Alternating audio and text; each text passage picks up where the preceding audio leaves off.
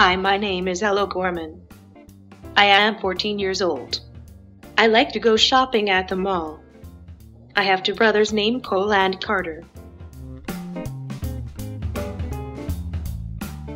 Hi, my name is Jill O'Gorman and my daughter is Elle O'Gorman. She is 14 years old and diagnosed with cerebral palsy.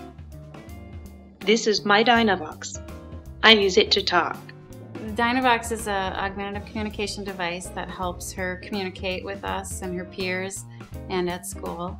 When I look at a picture using my head mouse, the Dynavox talks for me.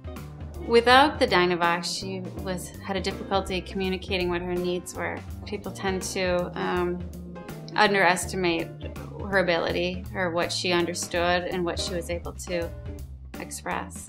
I like to write emails with my Dynavox.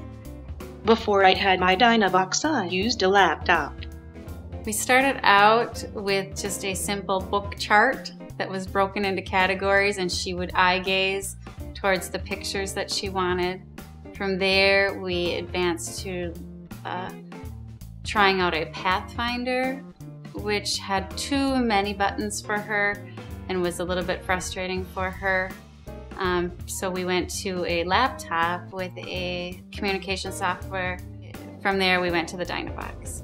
I am learning to use more buttons to tell people what I am thinking. The school played a role in helping us find the Dynavox.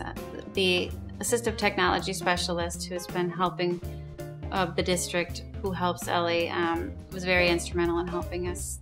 Elle is on an IEP, and so it was an IEP team decision to determine what device would work best for her. So they helped select the Dynavox, trial it, and then helped with funding. We contacted Dynavox first and did I believe a 6-week trial. During that trial period, we had to write extensive amount of monitoring to give detail about the trial. The speech pathologist, along with the assistive technology specialist from the district, helped in writing all of that up.